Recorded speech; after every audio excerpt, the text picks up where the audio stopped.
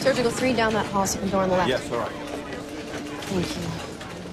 Mr. Davis in an 8 needs a CBC, an EKG, and a portable chest X-ray. And the kid in 5 needs stitches, 4-centimeter head laceration. What about the guy in 4? He's been waiting for 3 hours.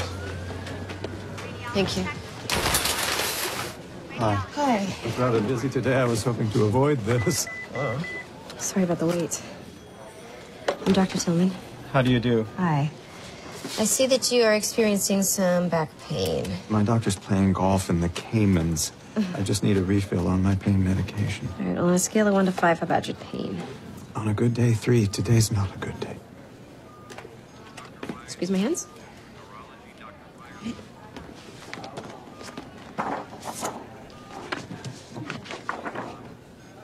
Oh.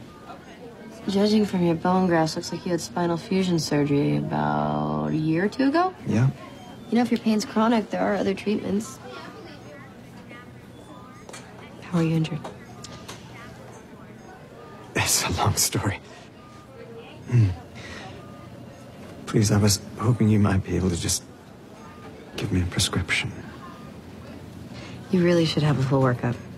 CT, MRI, but you are the most polite patient I've seen all week, so I will make an exception.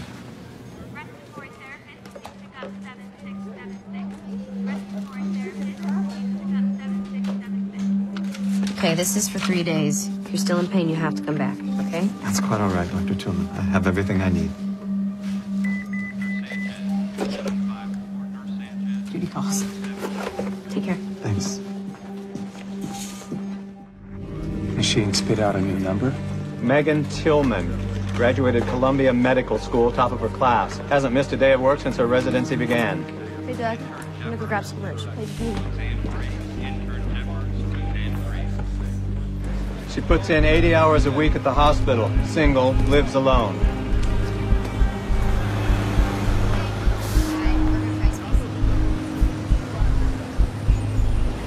Thank you. Oh, sorry. Not at all.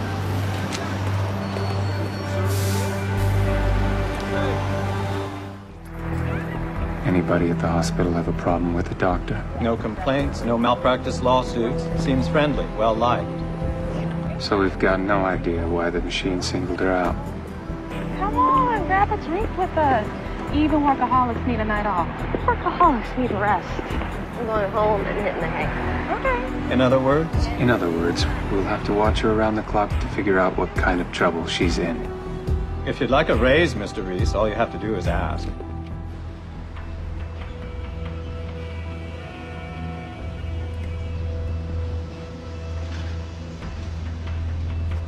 Doctor has a 6 a.m. shift, right? Yes, why?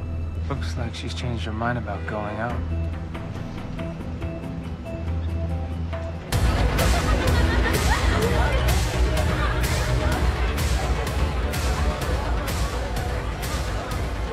Girl like you shouldn't be sitting here all alone.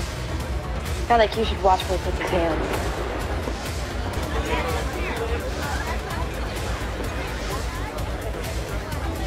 Wait. Mr. Wall Street. I think we just found the thread, Finch. We're not the only ones following Dr. Tillman. She showed up at the hospital before sunrise. Treated a twisted ankle, a heart attack, and a cut on a hand. She hasn't stopped once except to get herself a cup of coffee. She's dedicated. And not just to her job.